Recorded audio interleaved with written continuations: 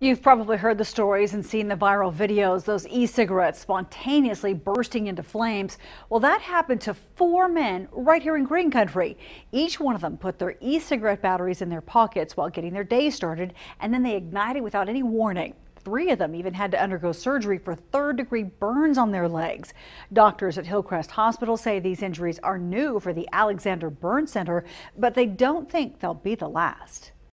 It's dangerous enough that it causes a full thickness third-degree burn that requires surgical attention.